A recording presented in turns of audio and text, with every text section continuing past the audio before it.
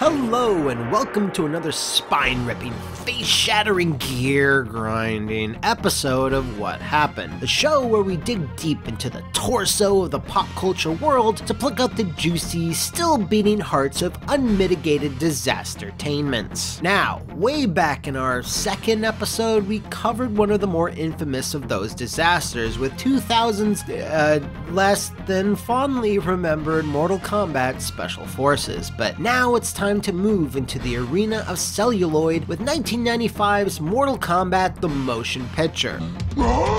Of course we're not, because that still stands as one of the most entertaining video game films of all time. No. This episode is dedicated to 1997's abysmally depressing follow-up, Mortal Kombat Annihilation.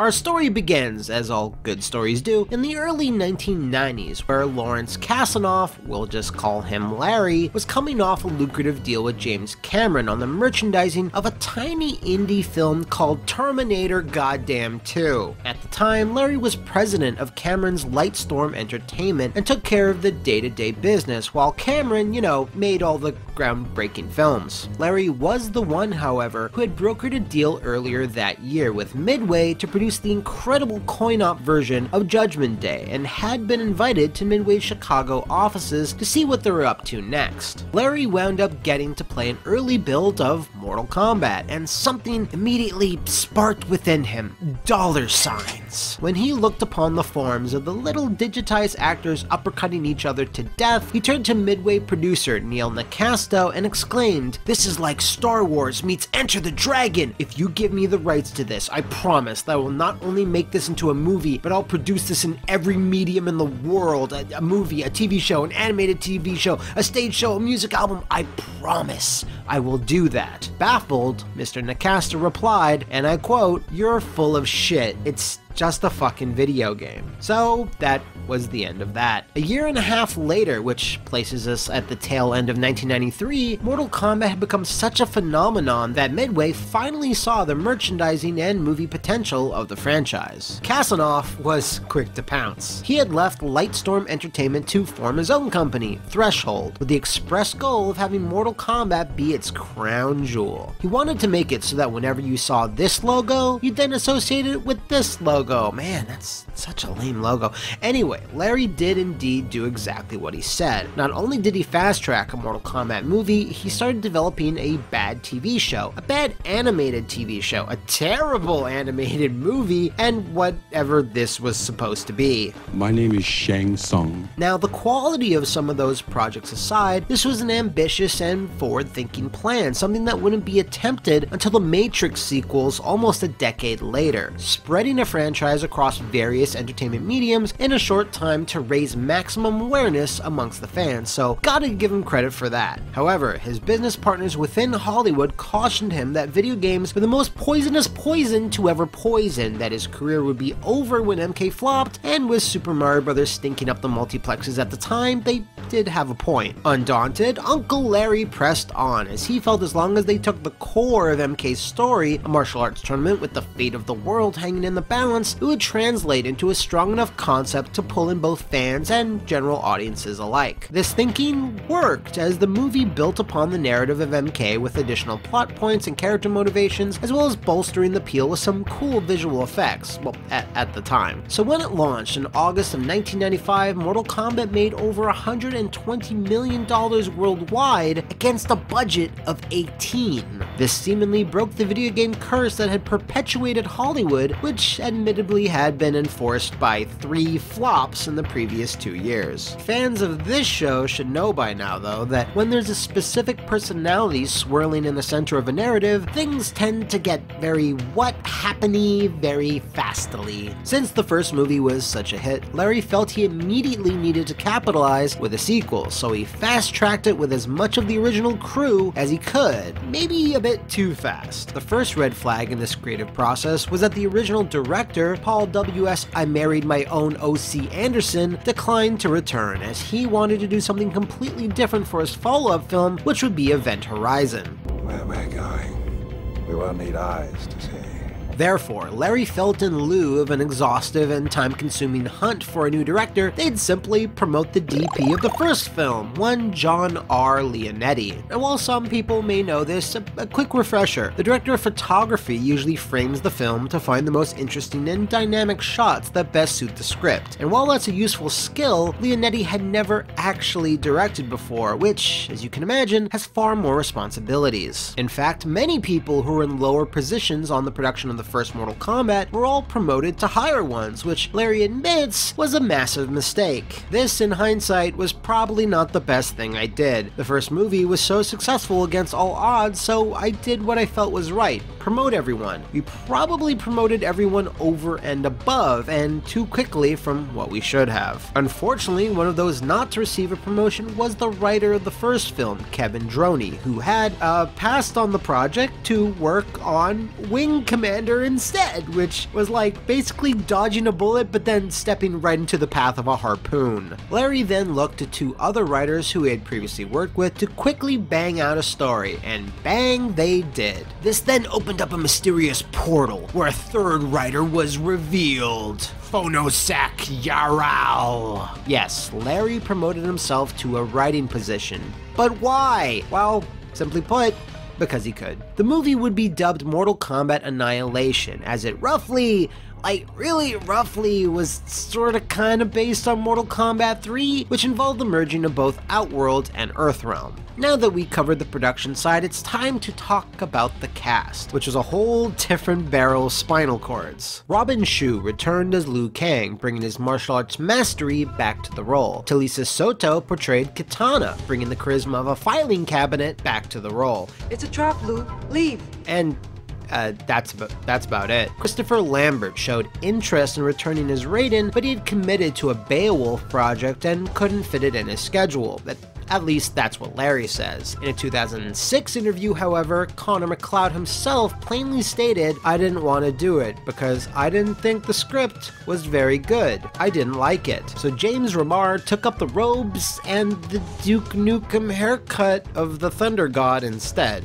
Damn, I'm looking good. Lyndon Ashby, who chewed all the scenery and wore all the sunglasses as Johnny Cage, was looking forward to reprising his role, but Larry had some other ideas. Since Mr. Ashby was one of the few working actors with some experience under his belt, he would be entitled for a pay raise, which Ashby surmises was the reason for Cage's, brief screen time in Annihilation. Larry wouldn't honor my sequel deal. I totally wanted to do a sequel and I was looking forward to it. Larry, in the way that he is, called me and said, "Here's the script," and I read it and I went, "Oh."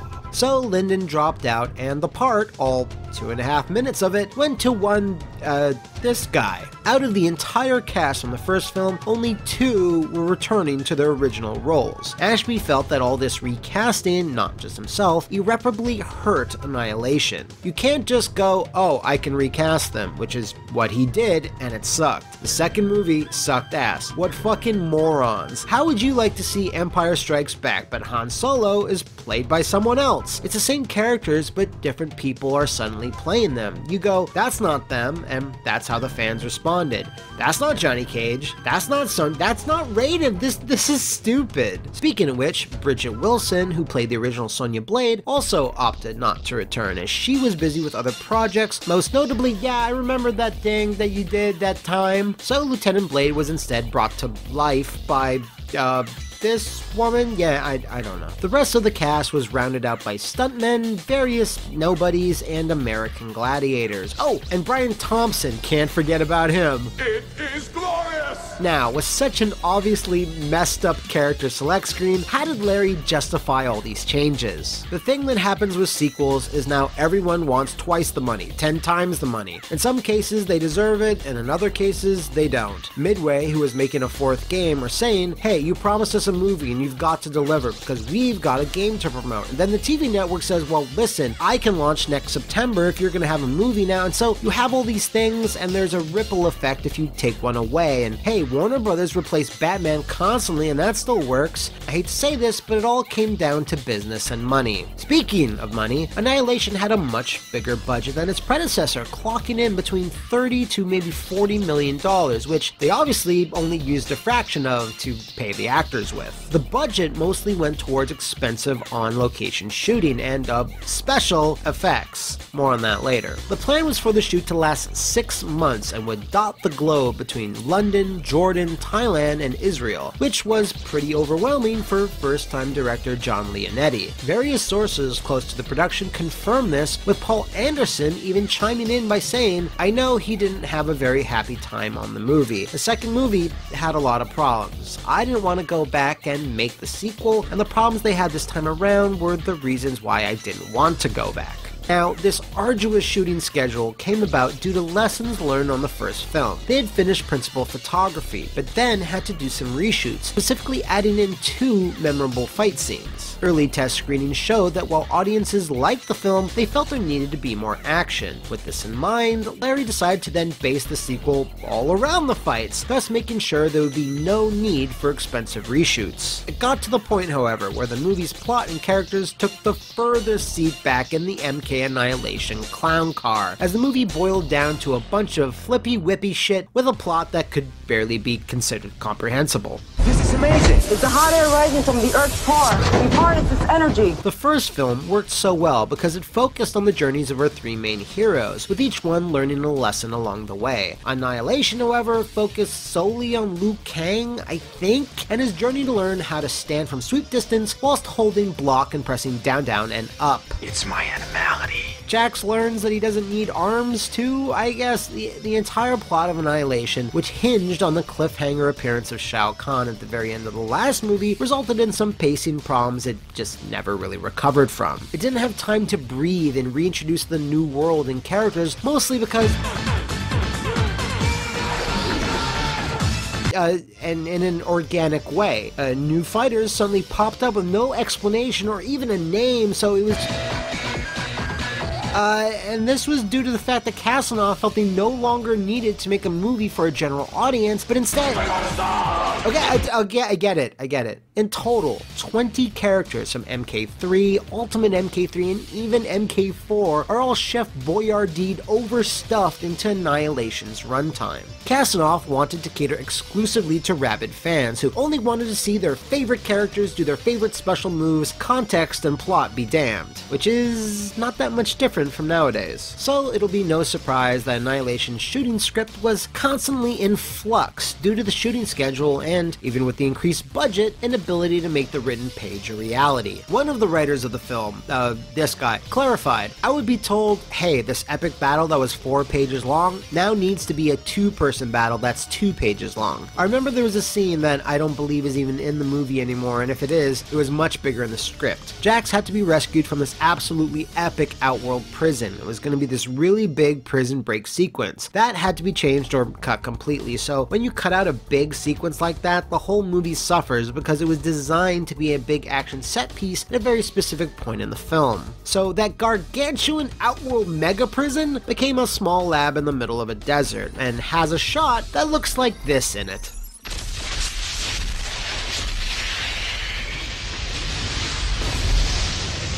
So, as the dailies came in, both writers back in Hollywood were, a little taken aback. I saw a lot of the early cuts of the film, and I saw a lot of dailies. There were so many things that had been cut, and so many things that had to been shot a different way than how they were written. So there was just a lot of, okay, that's how that scene turned out.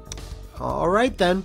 So, Annihilation had its fair share of problems, but most egregious of all is the fact that the movie was never really finished. Once shooting wrapped up, a rough edit was put together and then shown to test audiences, who all might have been high because according to New Line Cinema, they went bonkers for it. Crazy Larry explains, there was supposed to be another entire second pass of visual effects and editing, but New Line said, you know what, it's testing so well, it doesn't fucking matter. It was still going to be a hit, and by the way, it was. No, it wasn't. It would be a little naive to chalk up all the weird continuity errors and sloppiness due to the lack of a second editing pass, but it would explain at least a few things, like the same character getting killed in completely different shots, Nightwolf mentioning 3 tests To beat Shao Kahn, you've got to pass 3 tests. even though there's only one, and oodles of PlayStation 1 levels of visual effects. But no amount of editing could excuse things like, Damn, you barbecued his ass. or, and especially,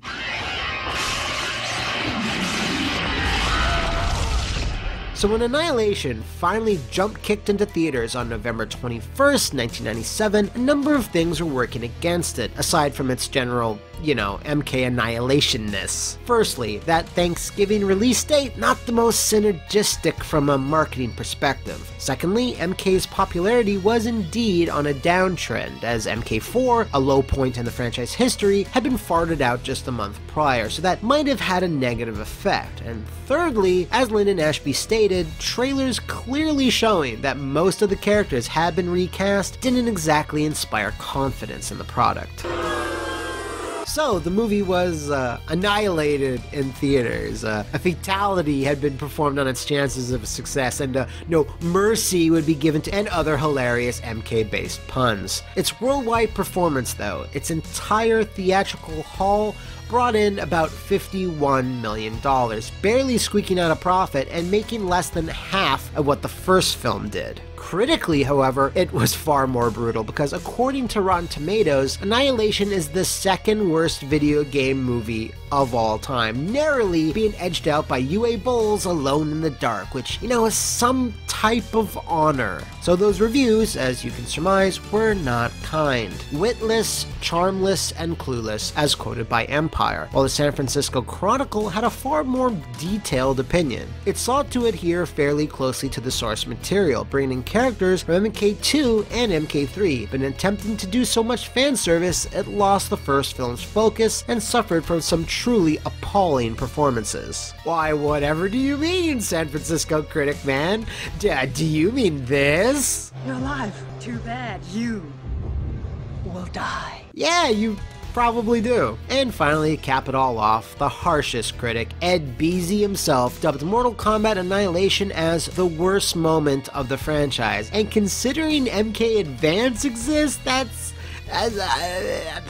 a thing! Undaunted from all this bad press and meager profits, Leisure Suit Larry pushed forward with a third film, Mortal Kombat Devastation, but understood that, mistakes were made. There were a million cooks in the kitchen, but at the end of the day, the thing I learned that if it's not right, wait. Because we were on such a media train at that point with the animated series, live action series, etc. In order to fulfill that media train, I needed a movie at that time, and the reality is that I didn't quite have the right team. But I had to stick to the schedule because there were so many things going on in the Mortal Kombat universe. Devastation would be stuck in developmental hell for a number of years until it was set to begin shooting in New Orleans in August of 2005. So yeah, that didn't happen. Then, in 2009, Midway had a banner year. Well, not really, because they were closed down and all their assets were bought by Warner Brothers, Mortal Kombat included. Larry Kasanoff and the Threshold Boys disputed this with one of the craziest pieces of litigation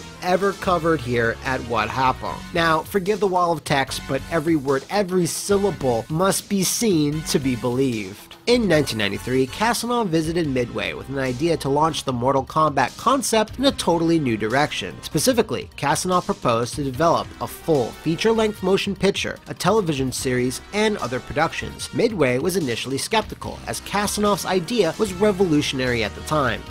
Fair enough. The Mortal Kombat franchise, as it stands today, is far more of a creation of Threshold and Kasanoff than of Midway. Midway's creative output was almost entirely limited to the video games. On their own, the video games provided only minimal backstory and mythology, and only flat, stock characters with virtually no character development. Threshold was responsible for transforming each of the patterned stock characters present in the underlying Mortal Kombat video game from an unprotectable idea into new, fully realized, completely delineated, ooh, busting out the $5 words now, and independently copyrightable expression. Each such character is therefore a derivative work for which the copyright is owned by Threshold. These characters include Liu Kang, Johnny Cage, Sub-Zero, Scorpion, as well as 50 others. The suits also allege that the Mortal Kombat brand was worth approximately $40 billion, which I assume Threshold was looking forward to collecting, which they did not. While details were never made known to the public, it was apparently settled out of court, and Threshold Entertainment fucked off. Since then, live-action adaptations of MK have bounced around between concept pitches, web series, and the like before finally landing in the lap of one James Wan, director/producer of many horror films in the Conjuring franchise, as well as Waterboy. While his role is limited to producing and shooting is scheduled to start later this year, details are still being kept under wraps, with no director currently attached. Now, in the twistiest of fates, a close collaborator to Mr. Wan, a man who is the DP on a number of his horror films, as well as since helming a few of his own, is none other than John R. Leonetti. So there is a very real chance that this Mortal Kombat reboot could have Leonetti behind the lens once more, seeking his redemption. It'll be very interesting to see how this all shakes out. As for crazy old Larry Kasanoff, well, in 2013 he roared back into the Hollywood scene with